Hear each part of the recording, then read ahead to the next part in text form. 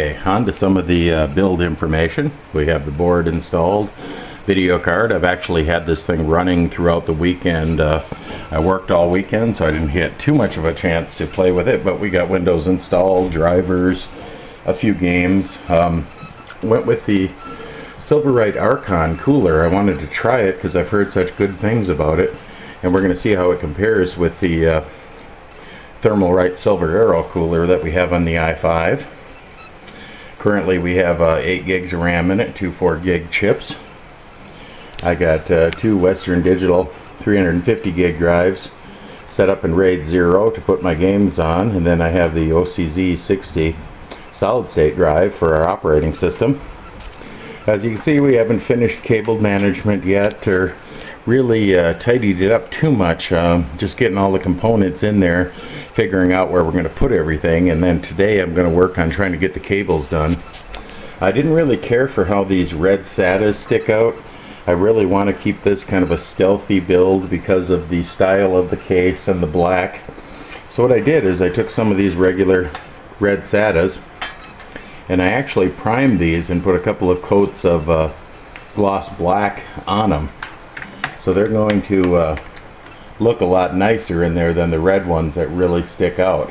So I'm going to get them run in there, get these front connectors plugged in, and on the next video we should be looking at a pretty much completed machine ready to play. We're going to do some updates on this one in the future. I have actually a handful of things planned for it. I just don't think I'm going to get to them right away though, like side panel mods and that sort of thing, and some additional fans. But just to show you where we're at now and how it's looking. Okay, a couple of little changes I've done on this build.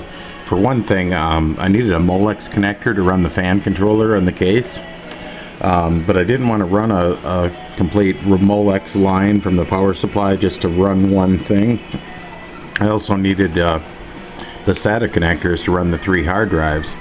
So basically what I did was took some of the Molex to SATA adapters that you usually get with a hard drive, and I cut the ends of them off and combined all 3 of them together to run into one Molex, so I can run all 3 hard drives off of a single Molex connector.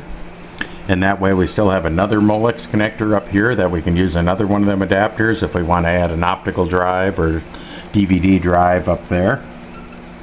But basically it eliminates a lot of cables that you need in the front of the case here.